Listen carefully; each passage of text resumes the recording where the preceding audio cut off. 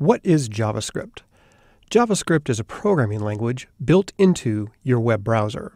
It can interact with the HTML and CSS on your web pages. It is considered client-side scripting and is loosely based on C and C++ programming languages. So if you're already familiar with one of these, you are already a step ahead. A good place to start is defining the types of scripting that are available to us. First, we have what JavaScript is, client-side scripting. It works only in the browser. There are other types of client-side scripts available, but JavaScript is the primary one used on the internet today. There's also server-side scripting. This works only on the server side. It has no direct interaction with the web page inside your browser, but can load content developed on the server into the browser. There are many different languages in this category: PHP, JSP, ASP, and many others. Let's take a look at JavaScript's relationship to HTML and CSS.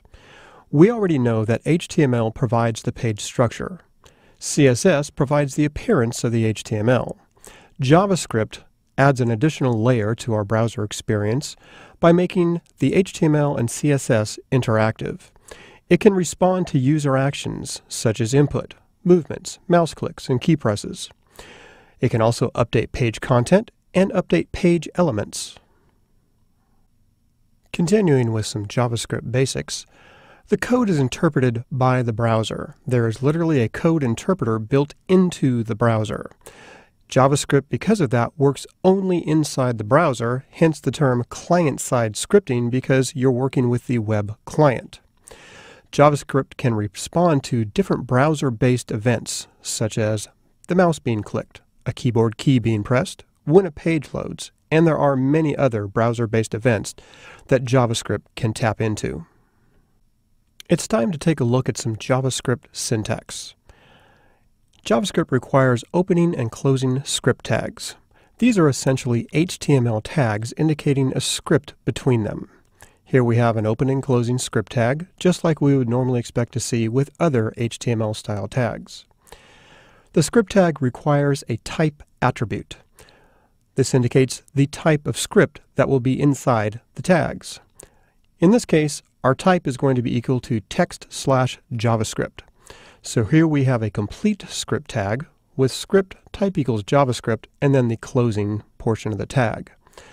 The script tag normally goes in the document head, although this is not a requirement because you can put a script anywhere in your document or have it placed in an external file. Let's start looking at some JavaScript syntax and structure.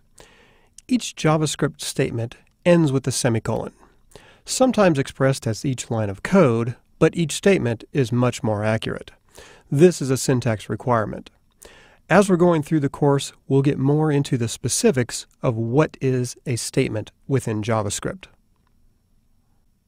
Let's talk for a moment about JavaScript security and its limitations. Security is built into the language and the interpreter for the browser itself. But the security is not bulletproof. If we're working with confidential user data, it's up to us as coders to make sure that our applications are as secure as possible, both on the client side and the server side. JavaScript cannot access the local file system except for reading and writing cookies. The overall quality of the code is up to the coder, and that's you.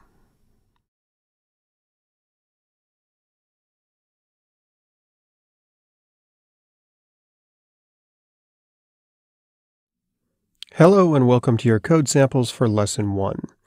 It's important to remember that you should have already listened to your lesson content and read your book reading assignment before you start reviewing this session. Please take a look at our work style here. In the middle main screen area, we have a text editor, and in the background here, we have two different web browsers that we'll be reviewing our code with. It's very important to have at least a couple different web browsers available to you for testing your code because sometimes code can behave differently in different browsers. Ideally, 3 to 4 web browsers on your system is just simply a good idea. Right now, the current recommended ones to test with are Firefox, Chrome, Opera, and of course, Internet Explorer. One of the key concepts to remember while we're starting this first exercise is that there are many things in learning JavaScript that we need to think about in kind of a non-linear format. Sometimes we just have to dive into more advanced concepts even though we may not know all the details of those concepts, but just start using them. Now it's time to dive into some of the things that we've looked at in the lesson and with our reading. In this session, we'll be looking at two very simple scripts that have already been developed. Each time we look at one of the scripts, we'll start off with key components of the script that have been removed and put in a scratch area, so we'll be pulling from that as we add information to the script and the code that we'll be actually working with. It's a very simple page to get started with. There's really just an H1 tag and an image tag. That's all there is at this point in time, but it's a good starting point. And the key here is to remember that no matter what we're doing, JavaScript can do far more than what we're showing. It's just we need to start simple and work with basic pages initially and go from there. We'll take a look at what this page looks like in our first browser. This is it loaded. We'll do a quick reload just to make sure. It simply says lesson number 1 sample page and shows an image of a 0. In Chrome, it looks exactly the same. We're all set to go at that point in time. Now we're going to go back to our text document and we're going to first grab some information from our scratch area here. We're going to choose an onload event that we're going to put into the body tag and go from there. Now the onload event, remember, will trigger only something after everything in the page has been loaded. So what we have here is going to do an onload for an alert box that's simply going to let us know that the page is fully loaded.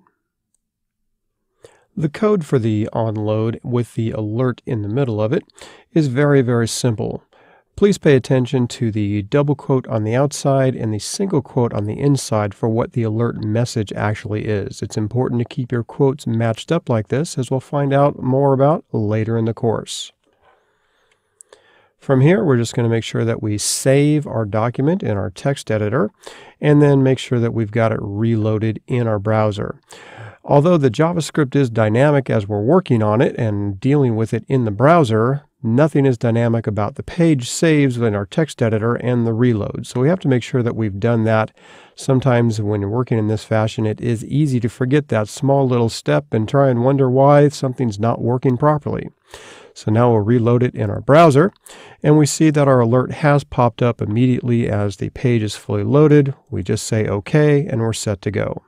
Let's switch over to our other browser, do the exact same reload, and we get the same alert box, and we know everything is working properly.